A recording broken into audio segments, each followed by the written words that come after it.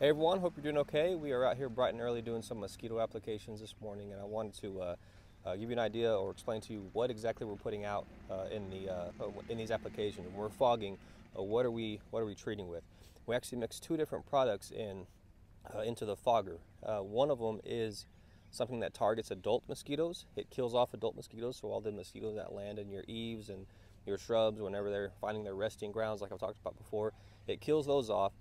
The other product is an insect growth regulator, and what a growth regulator does is it disrupts the reproductive cycle of the mosquitoes, so it doesn't allow them to breed.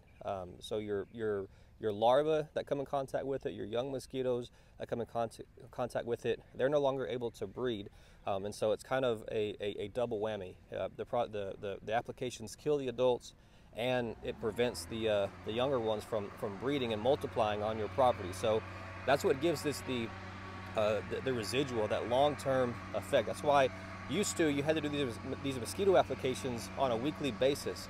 Now you can do them on a monthly basis, and that's what we do. They last 30 days because you're killing off adult mosquitoes and you're preventing a lot of other mosquitoes, younger ones, from reproducing. So that's what's actually happening when we're out here fogging for mosquitoes.